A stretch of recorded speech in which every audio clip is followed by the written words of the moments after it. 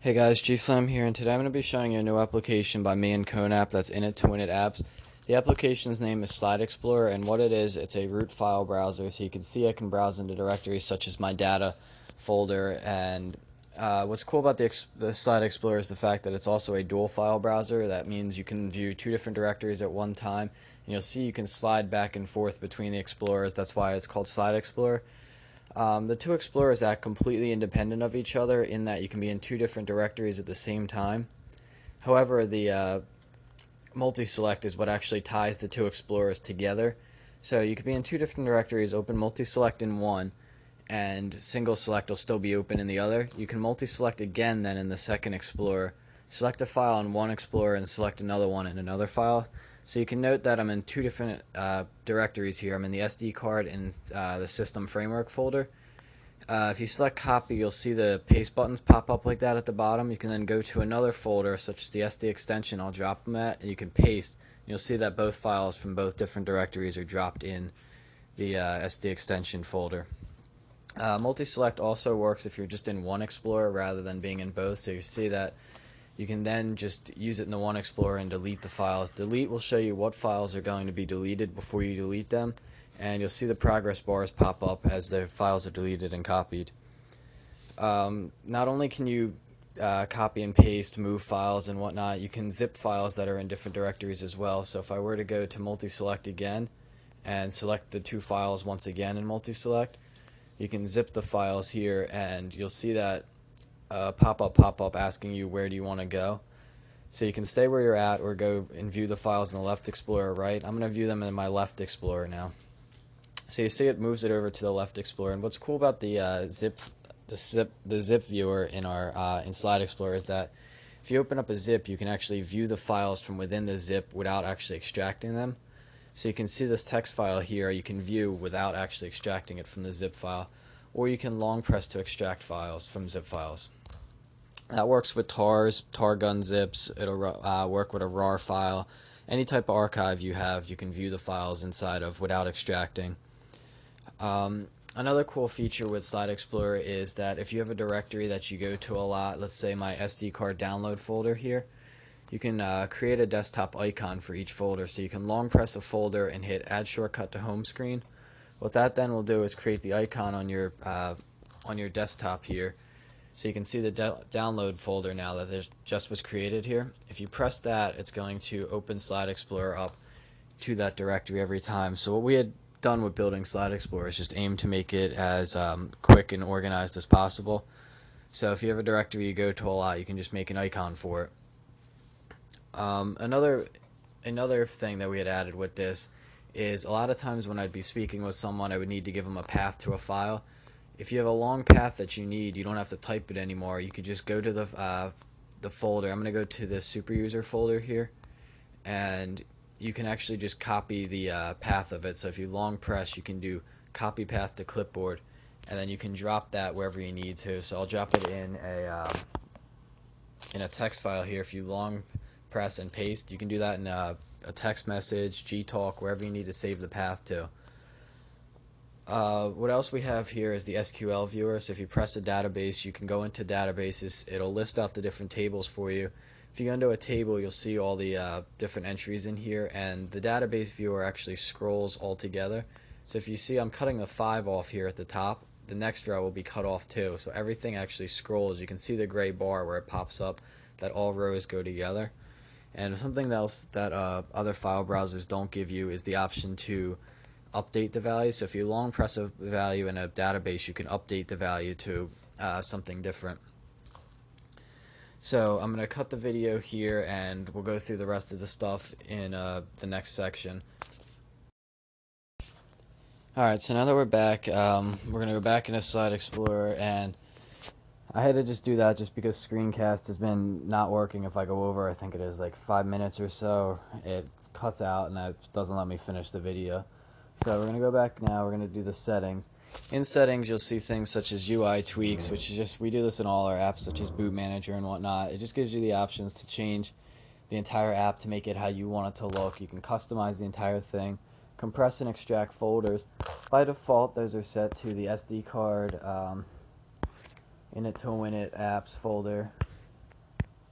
Slide Explorer, and you'll see compress and extract. That's where the compress and extract folders are by default. You can change those here to whatever directories you would like. Backup edited text files was something that Root Explorer did by default, and you couldn't turn it off. That kind of bothered me. For instance, if we were to make a new file here, let's say we call it test text, and if we open it up and we edit the file, it'll make a back file of it, which is what Root Explorer would do. So testing back option. Now if I back out and it'll ask if I'm sure I want to make it, you can see that I made the back file. This is the blank file that we had before we made changes to. If I were to make changes to this file again, it would make another back of this, and you can see this is the new file that I made. That's something that had really bothered me in Root Explorer, that I always had to delete the back file like that. So like we said, we aim to make this app as easy as possible to use and as quick as possible. If you open up the test text file again now, and you open it in the text editor, if you type in something else again, you back out, you'll see that the back file was not made this time. So that's an option you can turn on and off right in the settings there, depending on what you want. Hide superuser toast requires superuser elite, and that's just going to hide the toasts that say Slide Explorer was granted superuser permissions. Exit text dialog, is just this dialog. If you're at the root and you back out, it'll ask you if you're sure you want to exit. Something else Root Explorer doesn't have that had bothered me as well, because I'd accidentally back out of Root Explorer and it would just take me out of the app rather than asking if I was sure I wanted to exit the app. Going back into settings, you'll see that Explorer 1 and Explorer 2 have two completely different sets of settings. You can see that I set the fast scroll here to, if there's more than 10 entries in the list, it'll show the fast scroll, and then I don't have it on here in the second Explorer. So if we back out and we go to the SD card, you'll see that that thumb pops up, and that just lets me scroll up and down the list very quickly. Whereas if I go to the other side, you'll see just that blue bar is there. There's no thumb for the fast scroll. So that's off right now. So that's something you can do in both of them. Home directory is just where the app's going to open up to. You can set two different home directories for the left and right explorers. List sorting is just how you're going to list it. There's a bunch of different options for how the list will be sorted, and you can sort the list differently in both explorers. Detailed list and show hidden files, I'm going to turn off in Explorer 1, and Explorer 2 I'll leave them on. And you'll see now when I go back to the SD card that you can see the overscroll that I'm at the top of the list. Those hidden files are gone, and you can see the descriptions of each item is gone as well. But flipping over here, you can see now at the overscroll again that those hidden files are there, and the descriptions of every file is there as well. So you can turn those off and on for whatever you like, and you can do that. That's separate for both explorers. They each have their own settings there. So I have to cut the video one more time, and we'll go through the final stuff. This is just because Slide Explorer, or Screencast rather, keeps cutting my videos. Alright, so now that we're back, we're going to go through the menu real quick and the different options that are in the menu. So you'll see that you have the search here. Our search is a little smarter than what Root Explorer does. With search, it's actually going to search through the directory that you're currently in, so it would search through my SD card before searching the entire phone. With Root Explorer, they go and search the entire phone without just randomly looking all over the place for whatever file you're searching for, and that causes the search to take a lot longer. So the search is going to be much quicker using Slide Explorer than something like Root Explorer, because it's going to look in the folder you're already in. You'll also see items like refresh. That's just going to refresh the list. So if you've added files to your phone or whatever while you were already inside Explorer, or something got deleted or whatever, you can refresh the list. You'll see things such as you'll see new folder to create new directories in the folders you're in, new file, bookmarks, and home. In bookmarks, there's already their root and the SD card are in there by default, and those can't be deleted. Delete all bookmarks you'll see as well if you have a bunch and you want to just delete them all at once. But to create a bookmark, you'll just long press a folder, hit add bookmark, and you'll see that it's then in the bookmarks section now. So that'll just take you can go back there real quick, you'll see all this stuff in there, or if I was in another directory, it's just easier browsing basically. So that's in other file browsers. It'll memorize also what Explorer you're in and set it to that. So like if I'm in Explorer 1 or Explorer 2, it'll know what Explorer to set the bookmark for. So I'm going to cut the video one more time and we'll finish up. Alright, so this is the last section of the video, and we're just going to go through now all the different options from long pressing. You'll see add bookmarks, just going to add files to the bookmarks here. You can long press to delete there and delete all.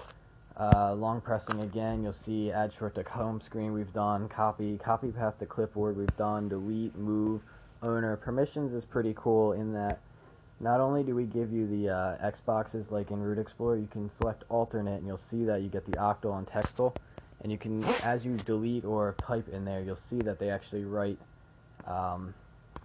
in the other one as you go. Or you can use, again, the standard Xbox things. Going back into here, you'll see things such as properties, rename, set as home directory. You can set directories using that as your home rather than typing them in the settings.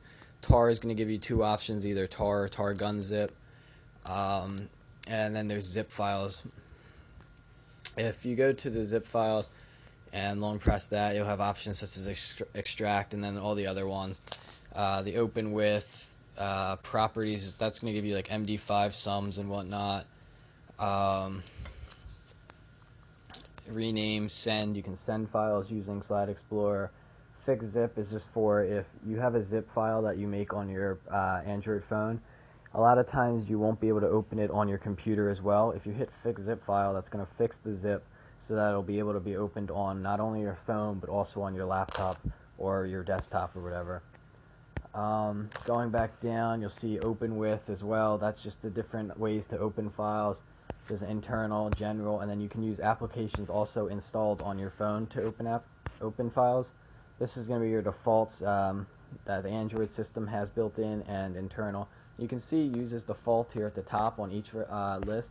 That's going to set right to the SlideExplorer database what files should be opened with what. So if you have a file and you want to change how it opens, you can set it as a default, and SlideExplorer will know to use that, whatever you use to open it, rather than opening it with what it has as already. SlideExplorer is going to be $2.99 in the Android market. There's going to be a SlideExplorer Lite version as well, which is free. The Lite version just doesn't give you the root capabilities that SlideExplorer Pro does.